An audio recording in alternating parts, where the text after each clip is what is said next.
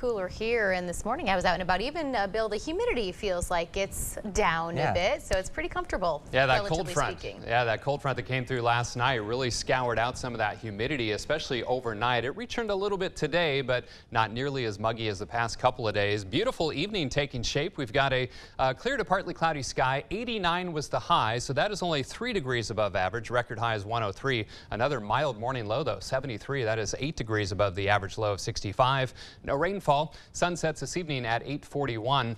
88 degrees out at the airport, 87 downtown here at the station. Again, dew point numbers about 10 degrees lower than this time yesterday. So the feels like temperature matches the air temperature because the air is pretty dry. Nice little breeze as well from the west-northwest at about 10 to 20 miles per hour. And the Mississippi is falling 5.42 feet. It's pretty low.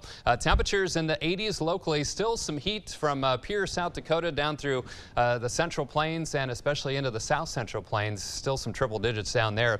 88 degrees in La Crosse, 86 in Eau Claire, also 86 in Winona, and 82 in Viroqua. Again, notice these dew points. We've got some 50s over southeastern Minnesota, low to mid 60s elsewhere. A couple of higher spots in Viroqua at 67, but most of us in that comfortable to slightly sticky range, I should say. And over the next 12 hours, notice those dew points in the upper 50s to lower 60s. So dare I say, maybe have the windows open tonight. It's not going to be overly muggy, so maybe a refreshing night to do that. Northwest winds 10 to 20, gusting close to 30+ miles per hour in spots. Now, these winds will die down as we head through the next several hours. And again, those isolated showers I was talking about yesterday, primarily staying to our north and east. Most of us stay dry today as that area of low pressure moves out.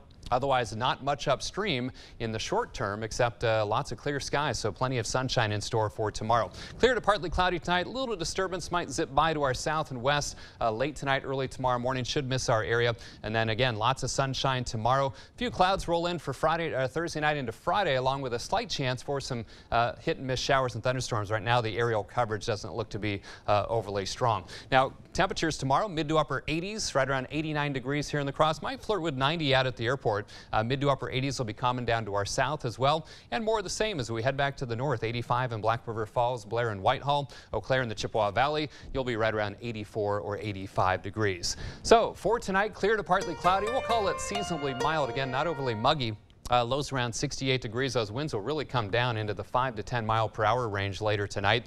89 tomorrow, mostly sunny and warm, but not overly humid, similar to today. Northwesterly wind at about 5 to 15, maybe some gusts to 20 miles per hour, especially in the open areas west of the river.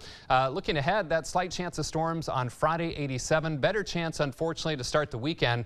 Chance of scattered storms on Saturday. Might have to keep an eye on the potential for some stronger storms Saturday. So we'll keep you abreast and have an alert day if things look a little bit more promising for the chance of severe weather. Otherwise, Sunday and Monday still looking dry. Slight chances for rain next Tuesday and Wednesday, and Thursday looking dry as well. But as I mentioned yesterday, fairly pleasant later July temperatures Sunday through much of next week with those highs in the low to mid 80s, overnight lows in the low to mid 60s. All right, looks good, right? Yeah. I guess though, every time we get that heavy rain, Bill, and you know too, we talk about the quick flooding that we get. So I always keep an eye on that, especially for folks that are in those neighborhoods. Yeah, Mother Nature just needs to learn to kind of spread the wealth from time to time, and it's kind of getting dry across the region, so we could use a little bit of rain. We just don't want those heavy downpours. All right, thanks, Bill. Okay.